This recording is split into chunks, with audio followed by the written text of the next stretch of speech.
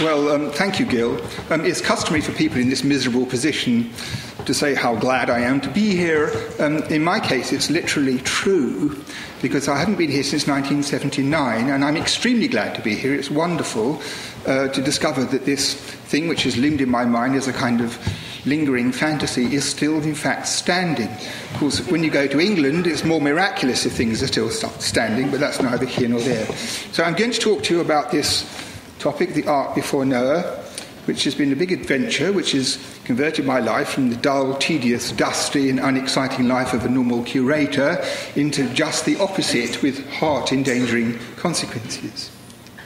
So one of the things that happens if you are a curator in the British Museum is, because the public have the mistaken idea that we are experts, is to identify things which people bring in. And they always make a lot of fuss about how interested they are when you tell them that it's Middle Bronze Age or Late Iron Age or something on this sort of technical side, because what they really want to know is how much they're worth. And we are forbidden by the trustees from ever referring to this matter, so we are experienced in dealing with all sorts of drama. And it happened to me once when I was on duty that a person called Douglas Simmons came in about 1985 with a bag full of antiquities, small antiquities, which he poured onto the desk, and I was the duty officer. And it contained some coins, a couple of lamps, a bit of Chinese stuff, a couple of shabtis, and a cuneiform tablet. Well, it might not surprise you to know that I picked up the cuneiform tablet first. And I picked it up, and at first sight I assumed it was going to be an old Babylonian letter. I'm sure you would have the same conclusion in terms of size, shape, dimension, grammatical forms, semantic parallels, and so forth. But I lifted it up and started to read it. And this is what came out. I'm not going to read the whole of this book out. I should tell you, if you want to read it yourself, it is easily arranged. It's very easily arranged afterwards. Wall, read wall, atra hasis. Pay heed to my advice that you may live forever. Destroy your house, build a boat, spurn property, and save life. Well, not many letters begin that way. And in point of fact, I was able to read it at sight because I had a very demanding teacher who used to hit people and thrash them with barbed wire until they learnt their signs. And so recognising the beginning of the flood story in the Babylonian epic was a doddle for someone who graduated from that classroom. So I realised I had in my hands a piece of the old Babylonian version of the flood story, which is a piece of gold in the world, because everyone is interested in the flood story, and nobody ever gets their hands on an unpublished piece which has never been seen by any other Assyriologist. So I was rather excited about it, and what happened was he took it away, picked up the lamp and said, "And what about this?" And when I'd gone through the rest of the material, trembling with excitement and thinking, can I borrow this for a while and read it, he went, and I didn't see him for the best part of a decade. So I knew that this thing was in circulation, and this was before the trustees of the British Museum had produced this handbook about how to knock people to the floor and take over their property for the trustees. So I just let him escape. But I knew that sooner or later it would come back to the British Museum, because all important things do. Some of them, for example, are temporarily in the Louvre, but sooner or later they will come to us. So the thing is, when I finally got this thing into my control, I had the luxury, to say, of reading it properly in privacy with a good light and so forth to get the guts of it out. And it became apparent that the thing was of 60 lines in length, and although the beginning was exactly the same as is attested in the other sporadic examples, the rest of it was very startling. Now, knowledge of the flood itself on cuneiform tablets has been in the public domain since 1872, when George Smith, the character on the left, for the first time was a modern human being who read a piece of this dog biscuit kind of material from this barbaric background and discovered that he was reading Holy Writ, virtually, in this peculiar format. And the story goes in our department record, I'm sure it's true, that he dropped the tablet on the table in his anxiety and started to run around the room, holding his head and making funny squeaking noises, and eventually attempting to remove his clothing. And this has gone down in history as a laughable matter, but it's almost certain that what actually happened was he had an epileptic fit, because the impact of discovering for the first time that the text of Genesis, which everybody in 19th century London knew by heart, existed in this peculiar rival form. So George Smith, in 1872, discovered this for the first time. There was a huge furore about it, all sorts of discussion by all sorts of people. I'd just like to draw your attention to the image of Smith on your left. He has the broad, intelligent forehead, leadership kind of profile, fine beard, lucid, intelligent eyes, and so forth. There's always been this range of characteristics that the trustees have looked for in their Assyriological employees. So the thing is that when Smith published this, he wrote very lucidly about it and its implications for the biblical story, because it contained not only the approximate parallel, but a much more specific one.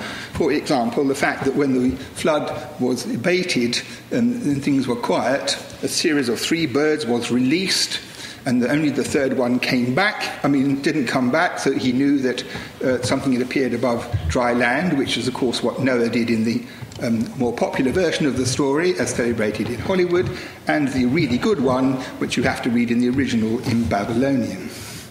So, one of the interesting things about the version which he discovered, that 1872 tablet, it came from the library of Ashurbanipal in the 7th century BC. It was one of the king's own personal copies of his standard literature, although they didn't know that securely at the time. And when Smith made his very quick and very accurate translation, it included a description of what the ark that this Utnapishtim, the equivalent of Noah in his version of the story, had built. And the description comes out as a cube. That's to say, an object which is the same height, width and length in all dimensions. So the clergymen, who were extremely worried about the way that the Bible had been undermined and what this might mean for the end of civilization, came back in force saying, well, this is rubbish, this isn't nothing like the ark in the Bible, it's a cube, whoever had a boat that was a cube, it is mad anyway, and we don't have to take notice of this. And so they were impelled and felt encouraged to dismiss evidence which was unwelcome to them. Of course, they were operating on the assumption that the real Noah's Ark, so to speak, looked like this. I was rather fortunate to find this contemporary photograph, which is what we call research in the British Museum. It's called Google, generally. And here it is, exactly as it was, reconstructed in this image according to the text of the Bible. So the situation was that in 1872 and a half, there were people who believed in the Assyrian version. There were people who stuck fast to the Bible, so you had a cube or a coffin, but of course at the same time everybody really knew what Noah's Ark looked like.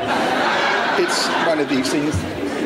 There's usually a giraffe looking out the window just to complete it. So in fact, Ark fanciers, so to speak, had these 3 alternatives at their disposal. So it made it even more astonishing when I had the leisure to read this tablet, when it turned out the following thing, because the god Enki, who had discovered that the world was going to be destroyed, decided it wasn't a good matter, and that he picked on some human being to build this lifeboat to rescue all life forms against the waters that would come.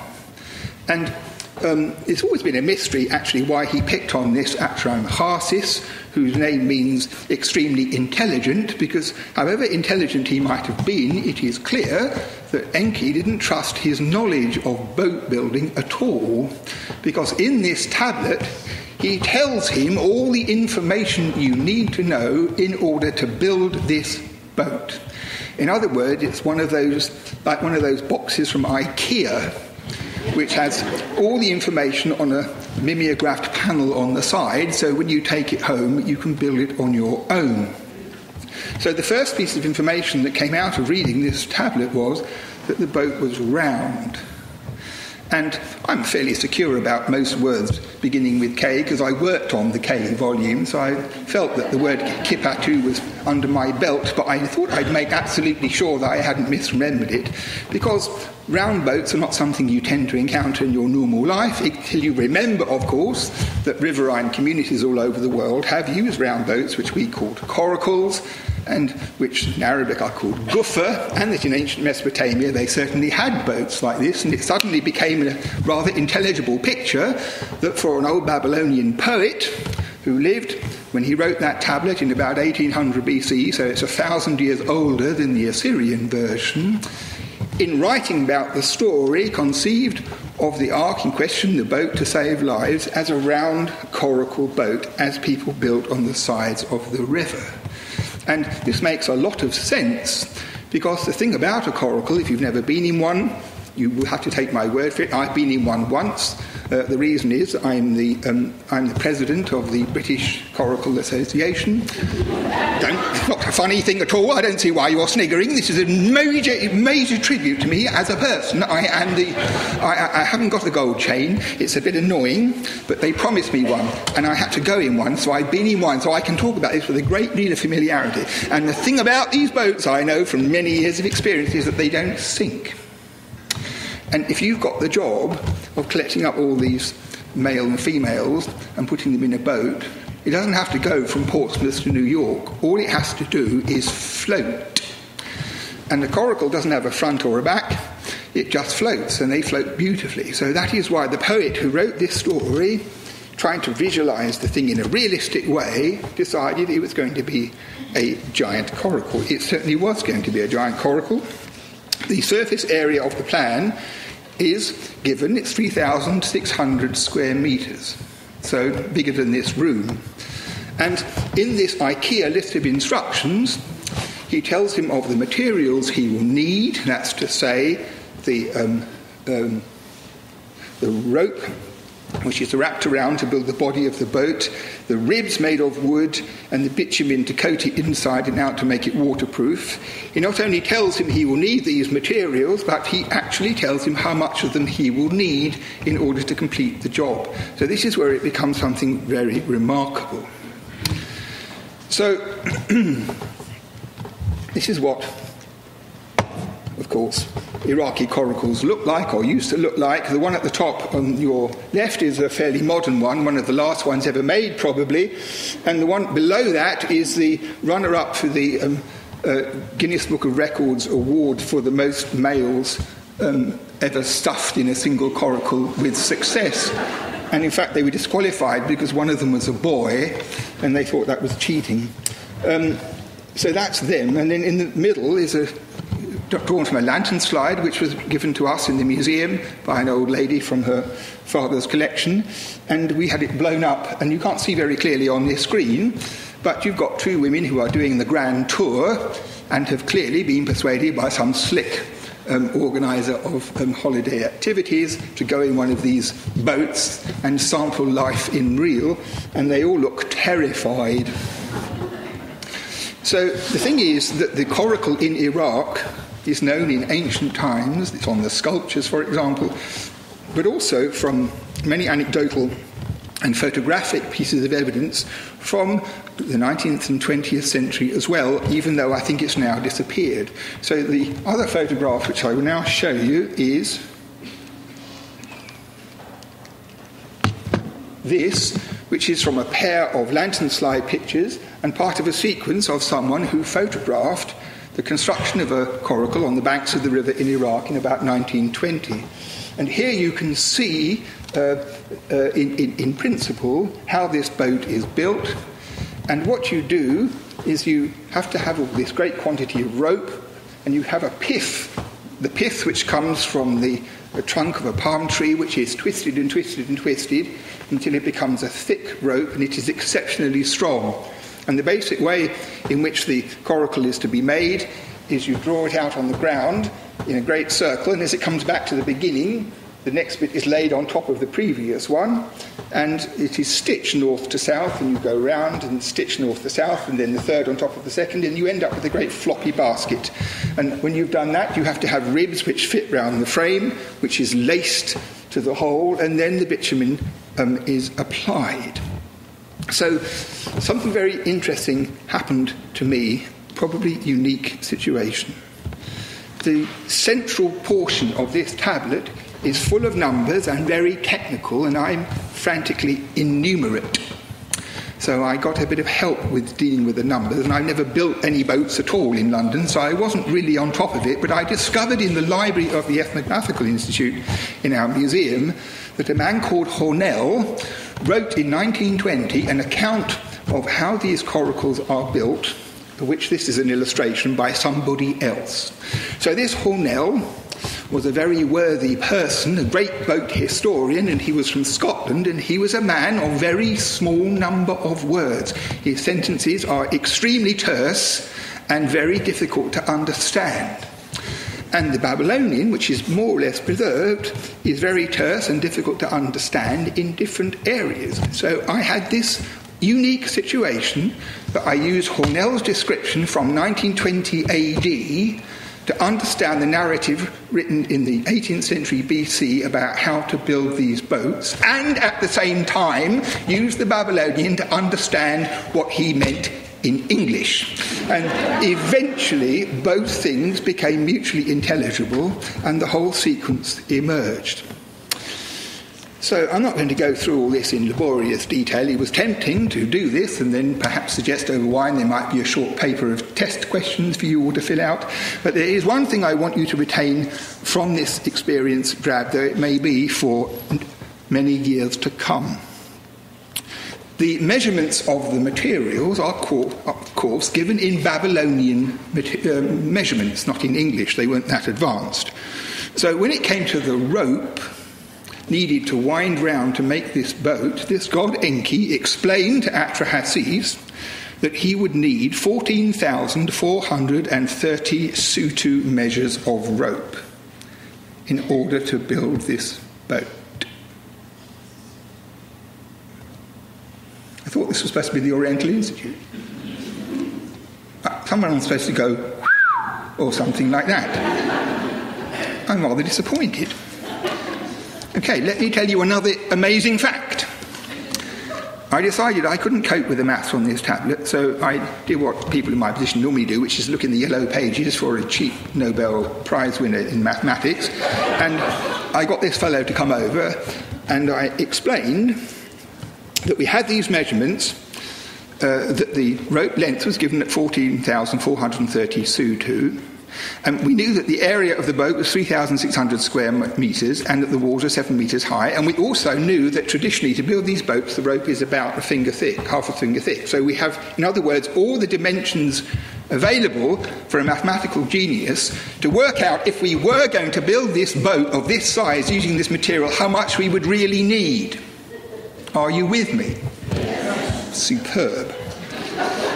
I'll just refresh your memory. The divine instructions specify 14,430 sutu. And this mathematician... Thanks. Extra wine afterwards. So, this mathematician, and he did it several times, I used to do it several times and get it wrong each time, but this guy got it right each time. It was rather interesting. When he calculated what we would actually need using a whole bunch of mathematical theorems, which are incredibly bewildering to me, it came out at 14,624 sutu. In other words, 527 kilometres. So if this were England, I would say this rope goes exactly from London to Edinburgh, and the difference between the specified measure from heaven and the calculated measure worked out by a mathematician is less than the distance from London to Watford. Or to put it in American terms, Chicago to Minnesota, and Chicago to Minnesota minus about 32 sutu. You can work that out for yourselves. But the point about it is that the difference is, A, minimal given the length, and secondly, cannot be coincidence.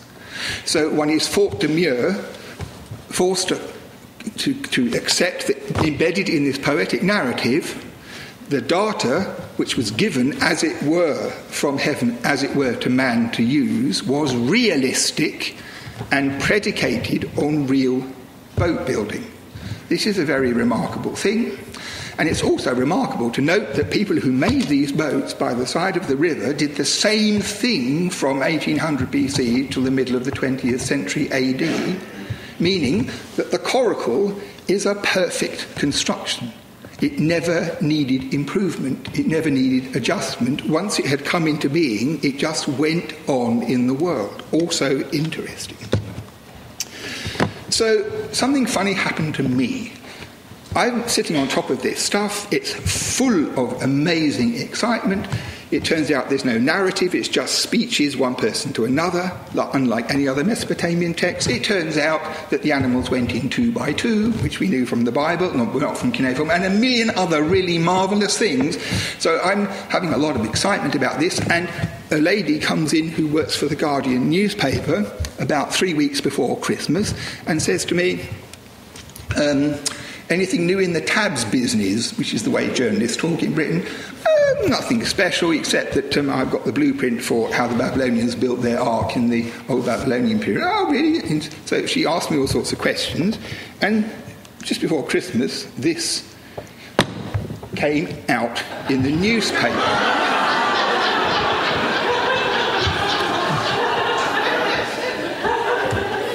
Well, this had other consequences than mere laughter, I can tell you. I had a large number of phone calls, mostly from this country, from television producers who said, "We got to make a movie!" like that. And sometimes they called it a documentary. If they knew the full word, I'm not sure.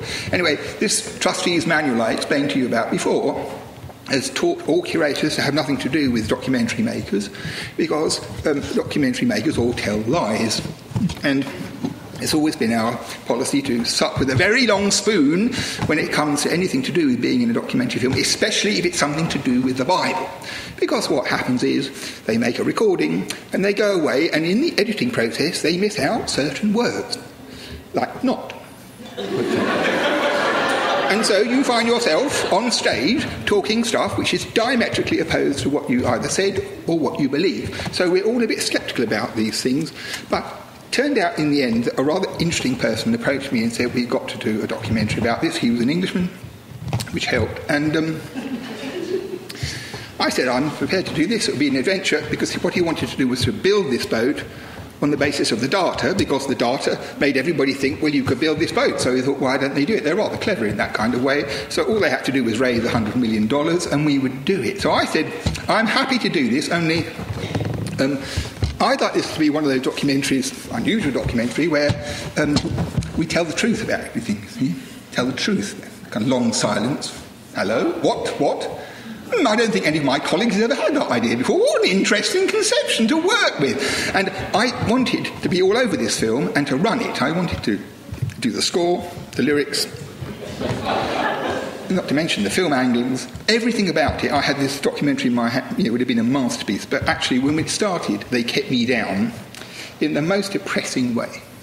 So they got the money together and they decided we couldn't build it in Iraq for obvious reasons, and after a lot of time and investigation, they settled on building it in India, in southwest India, in the state of Kerala. And they found a lake and a shipyard they could hire, and the palm trees that provided the rope were there, and all other sorts of materials were there, and it was Iraqish in appearance, so to speak. It had that kind of look about it. So they got together a very serious team of 3 ancient boat builders and a team of workmen, and for 4 or 5 months in India they built this boat. So what actually happened was this, that when I realised that my translation, which was all done in the humility of being a normal Assyriologist, and nobody's head is on the block or anything like this, I suddenly wake up one day to discover there's going to be this multi-million-dollar operation the other side of the world with people following my every word as if it's gospel. So, of course, I worked on everything 100 times, woke up in the middle of the night thinking that Actually, I got it wrong. It's actually designed for a double-decker bus or something terrible like that. And it was a very nerve-wracking thing, especially when I sent the translation with the dimensions to India, and the guy in charge of it had to be hospitalised when he read how big the thing was. And we had a long interlude before it was agreed the following thing, that if they couldn't build it full size, they would build it as big as they possibly could in accordance with the dimensions given by the original measurements. And, as you will see, the second part of this lecture, sometime after 10 o'clock, that the impossibility of building it full size was, in fact, perfectly reasonable. So that was the compromise that was reached. And I also said, actually, they sent an email. It was rather smart. This email came saying, would you mind terribly if... we've done this on the computer, and the wood, it wouldn't sustain itself. We can't. Would you mind if we... So instead of being like a normal person, which is to write back and say, chaps, it's marvellous that you're doing this, and whatever you have to do is fine, it's absolutely... how could I ever... I let the thing go for 4 or 5 days, and then I sort of said, no, OK, if you must... like that, to kind of, OK, just this once. We're building a boat. Just this once. You want to make it small? OK, fine. And I discovered afterwards that was a brilliant piece of strategy. Remember this if you're ever in the process of making a documentary film with other people. That's the way to do it. Go out of your way to be a bastard. So I've got marvellous images which were taken when this boat was being built. Really fantastic photographs. And I brought you only a few to give you an idea. But here you can see the chaps who are starting to coil the material which is already in this very thick snake-like rope at the very beginning of the process of making the bottom, which they will then go round and round and round until they've got the whole boat. And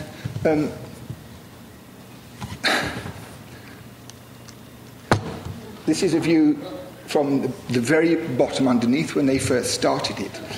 And the thing is, they calculated very rapidly that the thing, when it was finished, would be exceptionally heavy, and they could, once it was completed and the bottom was finished, they could never drag it along the ground as you would with a lifeboat, because the structure wouldn't withstand it. So the whole thing had to be built on a cradle above the ground, so that the whole thing can be bodily brought into the water when it came to the time for the launch. So this gives you an idea from the bottom how it looks.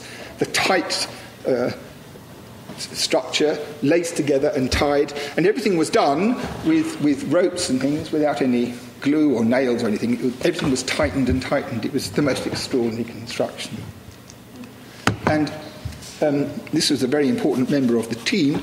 Actually, I wanted to bring this elephant back to London because something happened to me once when I was a young curator. I came out of the doors of my department into the gallery, and there were 2 middle-aged American tourists, and one of them said, "Do you work here?" And I said, "Yes." And he said, "My wife and I were asking ourselves, how can it be that the doors here are so tall? Because the doors to my department are about the whole size of this wooden panelling, double doors, and all the museum doors are built on this scale." And some devil came into my mind. I don't know what made me say this, but I just said, well, this goes back to the time of the British Raj, because in those days the keepers of the departments used to come to work on elephants. And the guy said, that's really interesting. And I had to run after them up the gallery and say, no, it's not true at all. So I thought...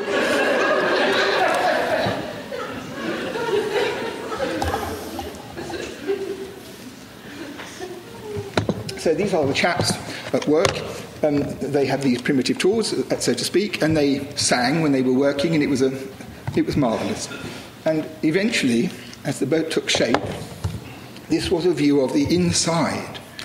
And it was very beautiful inside. It was extraordinary. It was sort of handcrafted. It smelled of wood. And you can see, perhaps, that these are the great ribs which come down and meet in the middle to make the floor, and they go all the way up here to the top.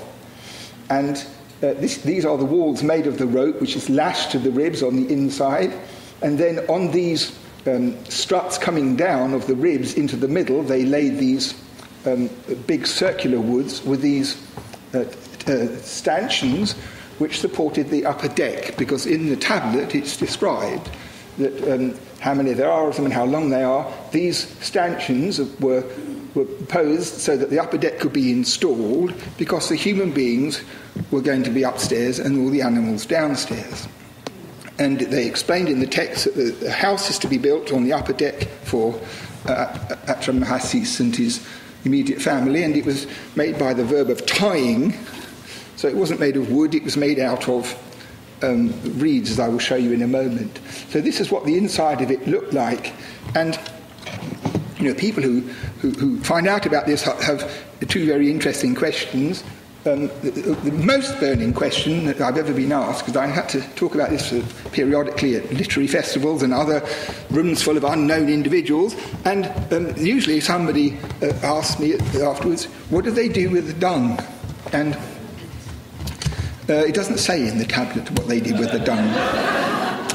So if anybody's anxious about it, I'm really sorry, but I don't know either. But the interesting thing is that this is built literally like a wedding cake from a recipe, and this structure is how the Babylonian tablet conveyed the idea of it, and theoretically the stanchions could have had partitions between them in which species could have been kept separate if, for example, you're going to do that. If you write a book about Noah's Ark, this is another health warning I should impart to you, you do get into hot water because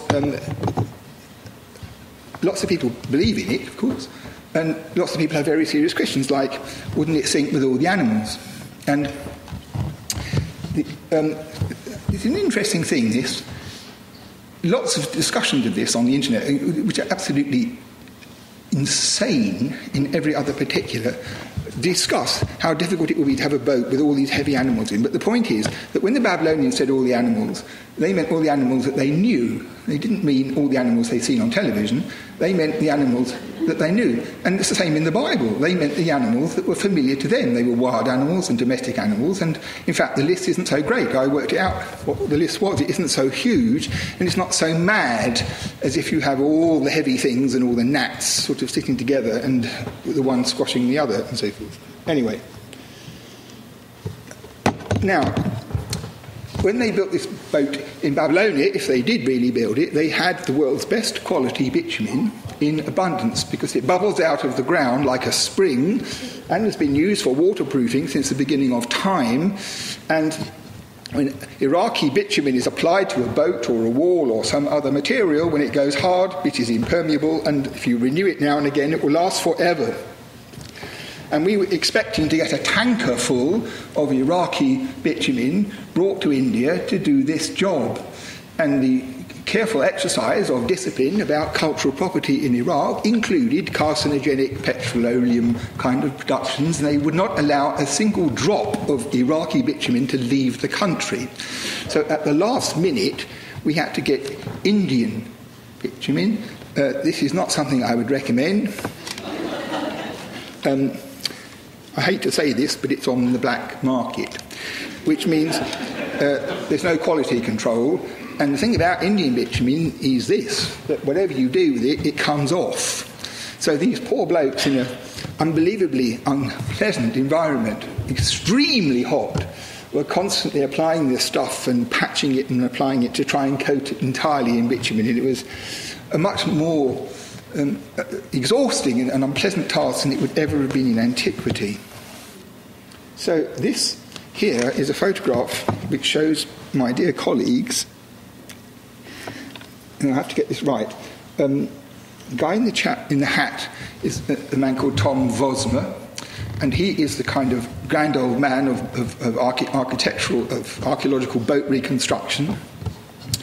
And then, if I get this correct, Eric is the one in the dark blue shirt who is his best student, and Alessandro is his other best student. And Alessandro lived on this site for about 4 months with the workmen and ran everything. And this is me, obviously, with them when it was ready to launch. So I told you I wanted to run this film from beginning to end, and they wouldn't let me anywhere near it, and they actually only allowed me to go out for the last 2 days before the launch. So the house which they built, in accordance with what I mentioned before about it being tied, is an imitation of such houses which used to exist in the marshes of Iraq a long time ago. And they copied one of those houses to be in the spirit of the thing to represent that part. So they left half the floor open, as you can see, so that it could be filmed and everything. And you can see also perhaps the ribs that come up at the top. That's where they all finish, and there's a kind of binding round the top. And it was marvellous. So one of the things that I said, so once in a while, you see, they took me for lunch. So I thought, this is my chance to influence this documentary for good. I got these terrific ideas. So one idea was this, that you cannot really have a documentary about the art without animals in it. And we had to have animals in it, I said. Animals, street value, credibility, animals and things. And I had this idea for myself. You know the Hitchcock thing, there's a kind of vignette for a moment when the distinguished profile is visible on the screen for those who knew. So my idea was to dress up in a sheet and wear sandals and let my hair down and thwack one of these rhinos on the buttock so they would go up the gangplank. I thought that would be enough for me, that would be a heroic moment. And they said no. So then I said, well, look, I have a better idea. In India, there are many cults in the villages where things are made of papier-mâché and painted with great realism, especially tigers and elephants and snakes. They know what they look like, and we could get them to make 2 of each, and they could go on the boat. And if the boat sinks, well, that's what things usually do in the ritual, so no one would mind about it. And if it didn't sink, it would be a miracle. So what's wrong with that? No, they said.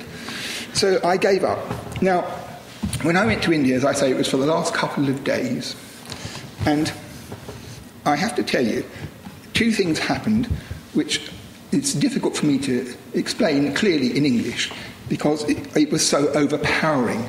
One of them was this, that when the boat was ready to... Well, let me show you a picture of it. Hold on. When I got there, the boat was ready to launch. And the plan was, in this film, they would do the following thing. It was all leafy and grown over so that no one could see the site. It was supposed to be so no one could spy on what was going on. So it was lots of vegetation. And this was the plan that the director said to me, was that I had to walk through this jungle into the clearing where the boat was in a casual, interesting, fascinating way. And then when I saw the boat, I had to register amazement and delight. So for an actor, this sort of thing is a doddle, of course, but, you've got to walk right on television. You can't just walk, left leg, right leg stuff. No, there's a whole way. So it has to be a kind of nonchalant, studied, intellectually stimulating sort of walk. So I get there telling myself, I've got to be excited and delighted. What was it? Or delighted and excited. What was it? And I'm thinking, and I can only do it once. And as I was walking along, this great metal construction with a camera lens was going backwards through the mud, focusing on me from about 2 inches away so that my feelings would be recorded for posterity because they could only do it once.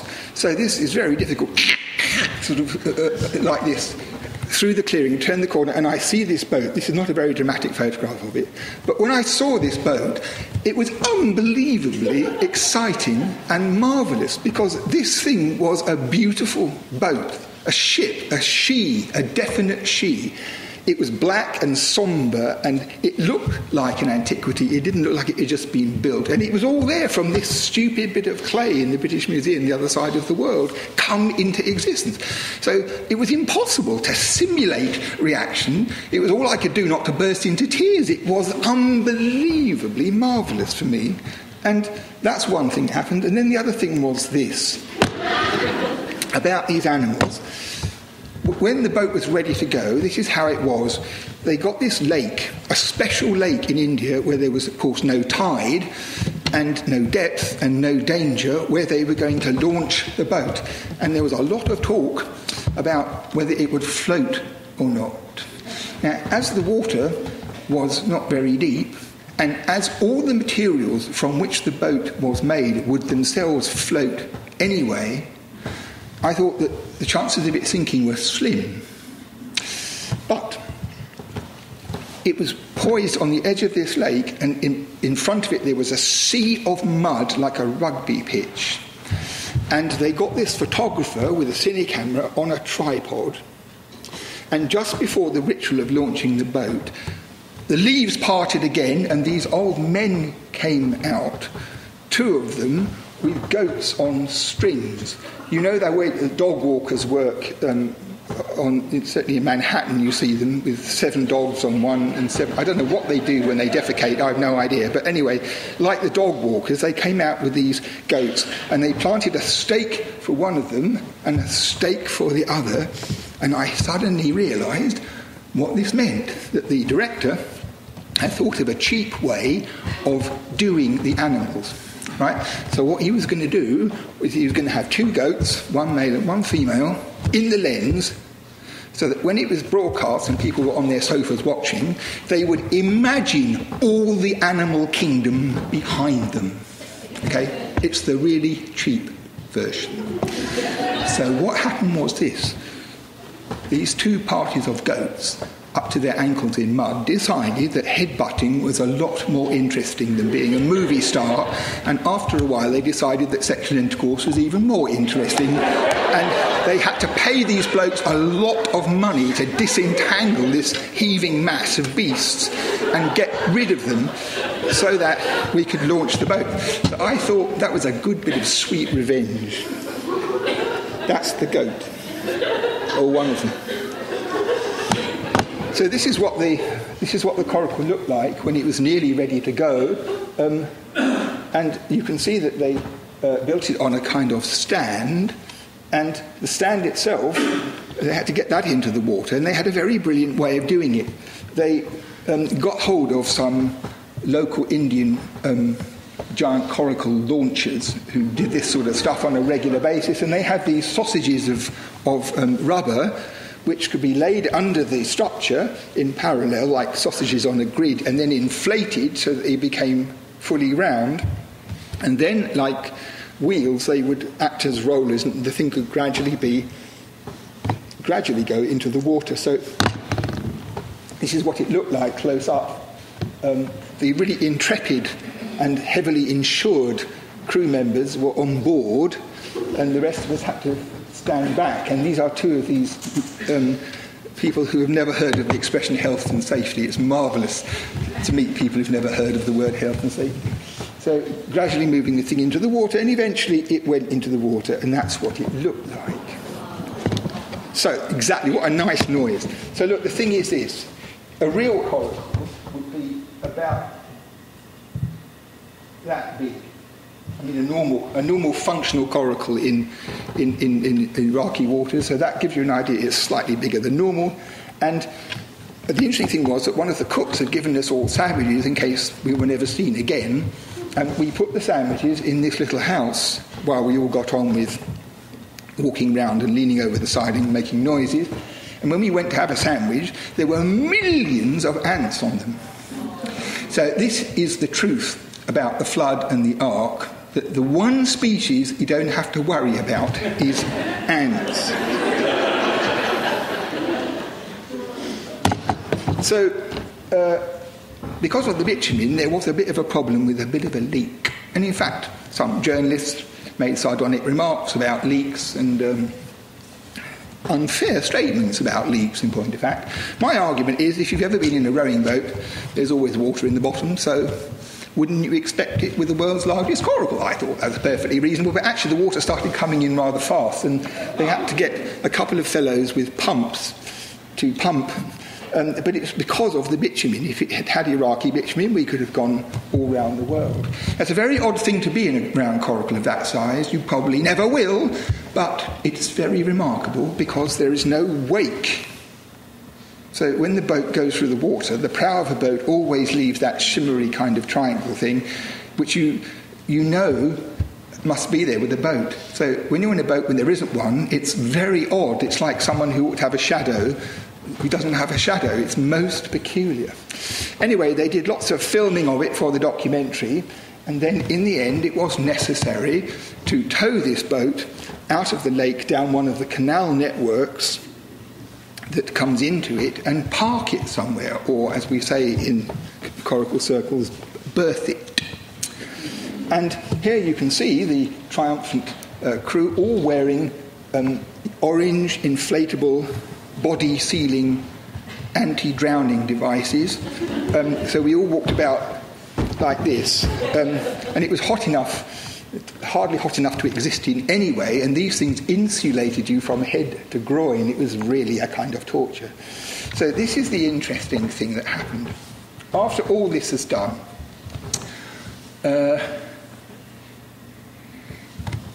actually, there's something I wanted to tell you, I forgot. Hold on a moment. Yeah, something important. You see, there are clouds in the sky. Now, the fact that they built this thing in secret was not accident. They had sworn all the workmen to secrecy because they didn't want tourists coming and getting hurt. And half the tourists were Hindu and half were Muslim, and they worked together for many years on many projects, and they faithfully did not tell anybody about it. So on the day of the launch, the sky had these immensely threatening storm clouds, and everybody thought this was my doing. And this became clear because when the work was finished, the workmen all wanted to be photographed next to me. So there were 40 or 50 of them, and they were all different sizes and dimensions. So it was a sort of up here, and then it was a down here, and all the variations of it, all next to these chaps one by one. And when we were going home on the plane, I said to one of the film crew, I was very touched by that display at the end of the whole operation. They'd been working for so many months, and they were so friendly to me and so warm. And I said, I'm used to being a tremendous social success wherever I go, but I did think that was a bit surprising. And this guy said, well, there's nothing about that at all surprising. He said, they all thought you were a descendant of Noah.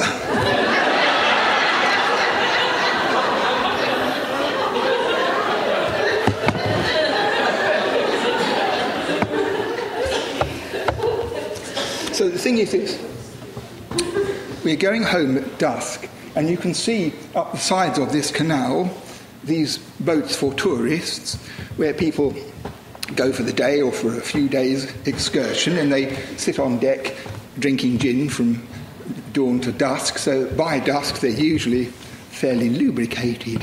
And as we went past all these boats, person after person called out, "Look, there's Noah's Ark." And I thought,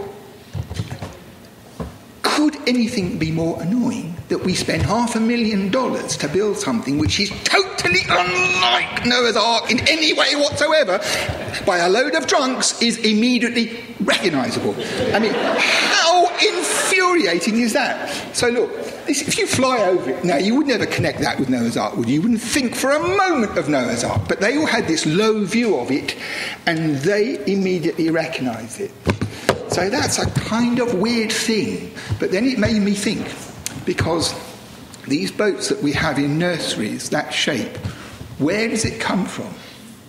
Because all the paintings that we have, like of the Tower of Babel and so forth, all come from the text of Genesis. The material that the artists, all the famous artists who did the Tower of Babel, faithfully tried to follow what's in the Bible.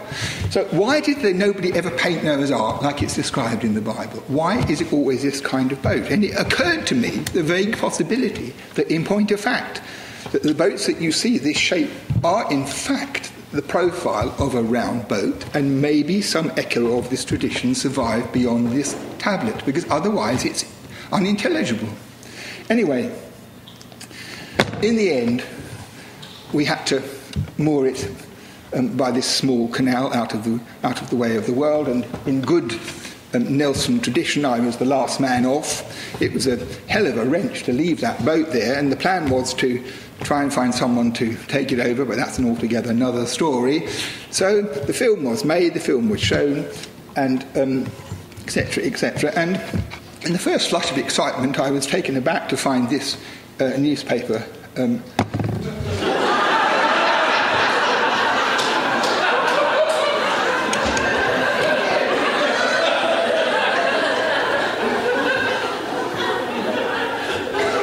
Actually, these newspapers have even more startling things than that. But that's pretty good, I think.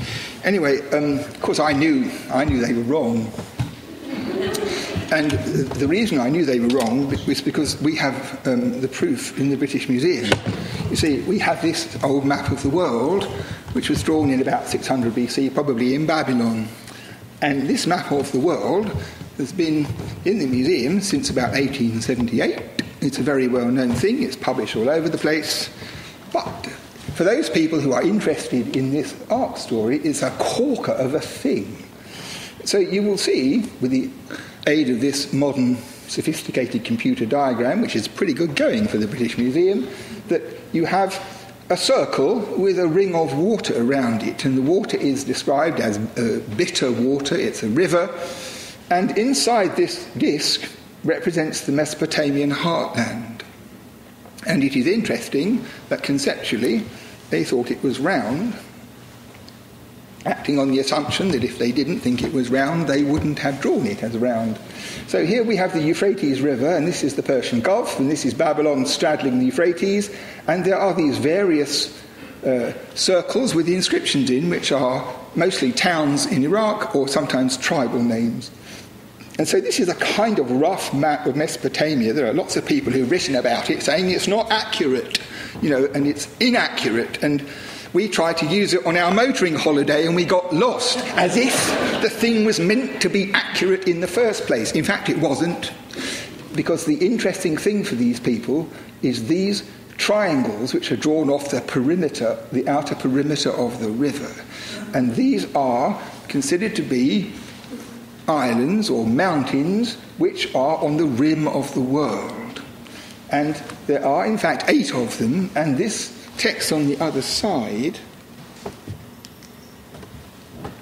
when it was complete, there is a rule in Assyriology that the more interesting a document, the more damaged it is. This is a prime specimen, but there are 8 sections here in which what is to be found on those remote islands is described. And they are like something out of Greek narrative. There's a tree that has jewels on it. There are birds that don't fly. There are extraordinary traveller's tales type inventions. And on this one here, it says if you go across the river and you climb the mountain, you go the distance across the river, you go up the mountain, you will see something whose wooden blocks are as thick as a parsiktu. Now, the thing is this, in this Atrahasis tablet, when Enki is telling Atrahasis to build the ark, each time he has done one of the tasks, he says to Enki, I have done what you asked me. And when he cut the ribs, he said, I have cut the ribs as thick as a parsiktu. Now, a parsiktu is a volume measurement and not a length measurement. So this means, as far as I can see, that to say something as thick as a parsiktu is a kind of expression in Babylonian, like you might say as thick as 2 short planks or as thick as a barrel, because 2 short planks can be of any thickness. It doesn't really matter. It's a kind of image. And the thing is that this expression, thick as a parsiktu, occurs only on this map and on the Ark tablet. So it is my contention that what this refers to is the ribs of the boat outlined against the sky, and if you climb this remote mountain, you will see the remains of Atrahasis' ark landing on the mountain. Well, this in itself is not surprising, because Noah's Ark lands on a mountain, and so in George Smith's tablet, 1,000 years after my one, so to speak, also landed on a mountain. So that's what tended to happen to arks in general. Here, however, we have a map which tells us which one it was. Now, the really cute thing is that we can identify now that it's this one here. Now, this is where it gets really whistly, because you will see here that the part of the known world which is in the same direction as this mountain is labelled as Urartu. It's Armenia. It's the name of Armenia, where there were people who were very troublesome to the Assyrians, the Armenians, and they called their area Urartu or Urashtu. And so this map tells you that if you cross this river, you see this mountain, here you see the ribs of the boat. When you come back, the first place you land in is Urartu. Well, in my opinion, this is the explanation for the narrative in the Bible where Noah's Ark is supposed to land on Mount Ararat. Not on Mount Ararat. In fact, it is landing among the mountains of Ararat. It is not, the Hebrew is unambiguous. Noah's Ark landed among the mountains of Ararat. So, in other words, a district. And I believe that, as I tried to explain in detail in this book, that the traditional idea that the story in Genesis derives from a Babylonian forerunner also adopted with it the tradition about where this thing landed. But for the Judeans, they no more knew where Urartu was than anywhere else. And they certainly didn't twig the idea that the Babylonian conception was that you go beyond the river, beyond the edge of the world, to a district where no man ever goes and comes home again. But this word, in the same geographical location as this mountain, is surely the origin of the expression in the Hebrew Bible. So I thought that was kind of neat. And then life intervened to teach me a lesson. The Easter before last, I and my family went off on the Sunday for a day trip, and we passed this sign which said very old church. So we all like going to old churches, so we went and drove up and went in, and there was a lynch gate and then the very ancient church behind it. And as it was Easter Sunday, it wasn't clear whether there was a service going on. So I stood at the door, the big door you can see here, to try and listen through the gap so we wouldn't burst in and disturb everybody. And as I was crouching there listening, there was a kind of plop on the back of my head. And I looked up, and there on the roof, up there, where is he? Oh, it's up there, sorry. There was a bird. Now, the thing is this. There was no bird shit on the ground at all. This was not a bird toilet. And the bird there was a pure white dove. So I had... Oh, there it is. It is up there. There. It's a pure white dove. And the floor beneath was spotless. I mean, any detective would immediately examine the terrain to see whether there was prior use. There was none. So I can only conclude that that bird came to get me. And all I can say is I have a pretty good idea who might have sent it. Thank you.